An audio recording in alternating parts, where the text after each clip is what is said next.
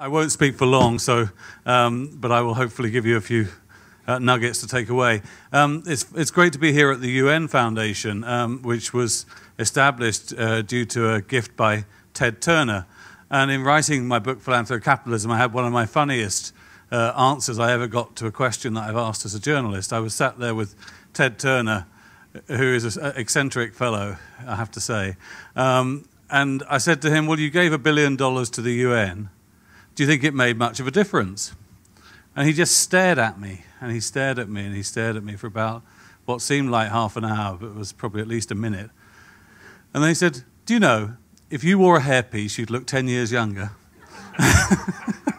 Which was great advice, but I didn't take him up on it. And he eventually answered the question and said he'd like to think it made a difference. And I think since that point, actually, the UN Foundation has started to make more and more of a difference in the world. And so it's great to see it behind the Giving Tuesday movement as a real source of strength. Now, Ted Turner, I think it's believed he decided to give $1 billion because he was in the car to give a speech at the UN with a PR man who I'm assured wasn't Aaron, who said, well, you'll need to say at least $1 billion if you want to get it in the front page of the New York Times. And so he said, okay, $1 billion it is. And that's how the story began. And I think what's so striking about Giving Tuesday is that it's the opposite in a way of that high net worth front page story type of philanthropy. It's a real bottom-up, democratic, human story about something that matters to each one of us very, very much from the heart. And I remember the first time I heard Henry talk about the idea, which was Henry and I at one point were working with another friend called Femi Oke to launch a podcast that really should have become a huge hit, but for some reason the NPR didn't really get it. But it's called Chatter from America, and it was Henry and me and Femi talking about how we saw America as visiting Brits. And we were talking about Thanksgiving and just how great a holiday Thanksgiving is, and we wish we had it in Britain, but then how weird it was that it was followed by these 2 days of officially sanctioned shopping. And Henry sort of said, yeah, you know, we should have, it's the start of the giving season, why don't they have after Black Friday and Cyber Monday, why don't they have Giving Tuesday? And of course I laughed and scoffed at what an absurd idea. And Henry just went away and started talking to people about it. And it became very clear very quickly that this was an idea that really just touched people in their hearts, that they felt this was a great idea, and actually it was so obvious that it had to happen. And I think, you know, I think some great movements come because there are great leaders and great strategists and all this, but and I think Henry has done a remarkable job in his role as a leader. But I think that this is an idea that really just has incredible momentum because it is what needs to be done. It's an idea that goes to the heart of our, you know, where I actually believe humanity is headed. Because I think, you know, it's been talked about earlier. You know, we have even got now very clear neuroscience evidence that giving makes you feel happier as a person, and is a more fulfilling way to live. And I think we've spent as a human race probably 200 years indulging in you know, commercial alternatives to actually doing what deep down makes us really tick as human beings. And I think we're gradually starting to rediscover that. Henry and I first collaborated when he had me interview Bill Clinton on stage about his approach to philanthropy. And the last thing Henry said before he put me up on stage was, just don't mention Monica Lewinsky. And so, of course, as an interviewer, you're sitting up on stage and all you can think about is Monica Lewinsky. And there came this point where Clinton was saying, one of the questions from the audience came in, and said, what's been the most surprising thing to you about your experience of being a philanthropist? And he said, what amazes me is how happy it has made me. And so I couldn't resist it, and I managed to say, well, the neuroscience evidence says you can have it makes you as happy as having sex. And I thought, oh no, am I going to say, are the words going to slip out? Unfortunately, he just said, yeah, but I haven't been having much of that lately. So I rely on giving nowadays to get that dopamine fix.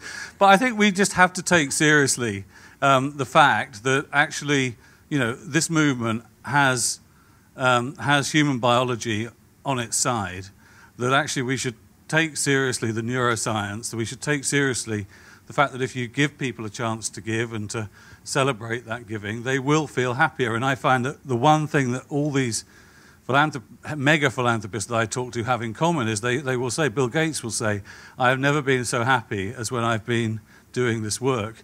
And so let us, I think one encouragement to take is that we are the dopamine merchants here in this movement. We do hold the opportunity, the key of being able to encourage people to do things that will make them happy, and that's a very powerful force to have on your side. The second, is what I call the power of one of the themes of social media is that that really has turned on its head traditional religious attitudes, in particular towards giving. I mean, it used to be that giving was something that you did best when you did it secretly, because it was somehow seen as sort of celebrating yourself in a very vain and self-righteous way to talk about your giving. But I think one of the great things that's happening at the moment is that we're moving into a phase where actually sharing what you're passionate about is something that other people appreciate and are also inspired by, rather than offended by, as long as you do it in the right way, obviously. But again, we have that force on our side, this sense that passion is infectious.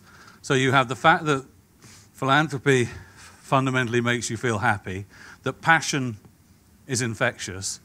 And then I think the third thing that's really going on at the moment is that we are discovering new ways of getting things done that are all around what I call the power of the posse.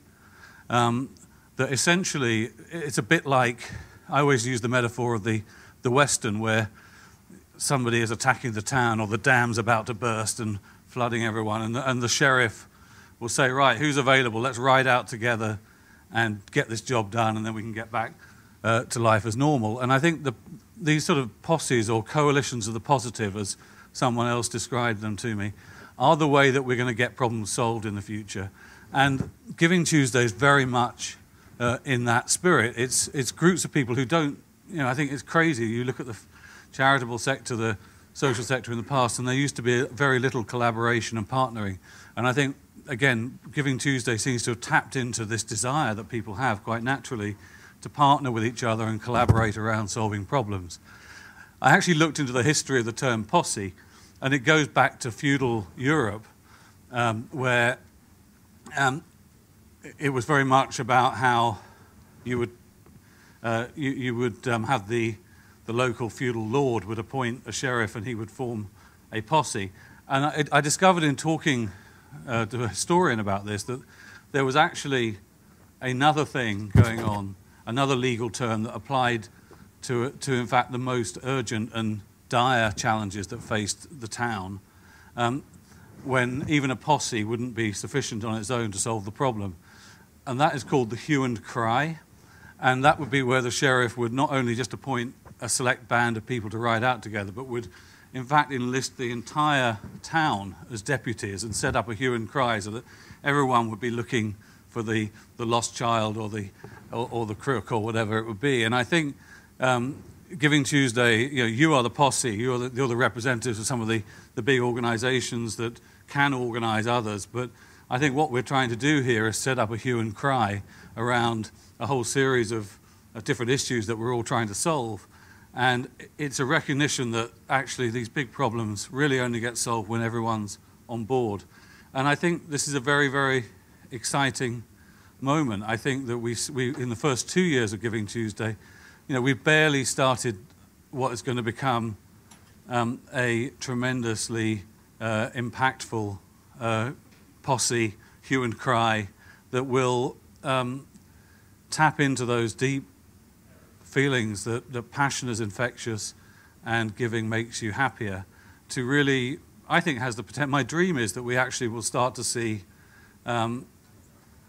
problems getting solved that haven't been solved for decades, but also that we will see more and more people who are skeptical about giving start to discover giving and to actually become more involved, and this will grow exponentially, and we will actually see a higher percentage of GDP in America going towards giving, but also we will see other countries where there are much lower rates of giving also start to discover how great it can be to be a giver and to take it up.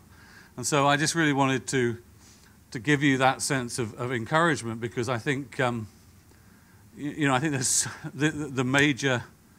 there are some really profound forces in favor of what's going on here that are going to help the great talents that you have as social media experts, people who can organize offline things as well as online things, people who can measure things properly and tell authentic stories, because I think this is going to be a movement that is just grounded in where humanity is going next. And so what a great moment in history we could all be part of at the moment. And I just want to thank you for coming today. Thank you for all that you have done as the kind of early founding heroes of this movement to actually get it up and running and here. And I really want to sort of wish everyone a fantastic Giving Tuesday 2014, where we will make Giving Tuesday 2013 seem like just a small beginning to something that's a great deal more world-changing. So thank you very much.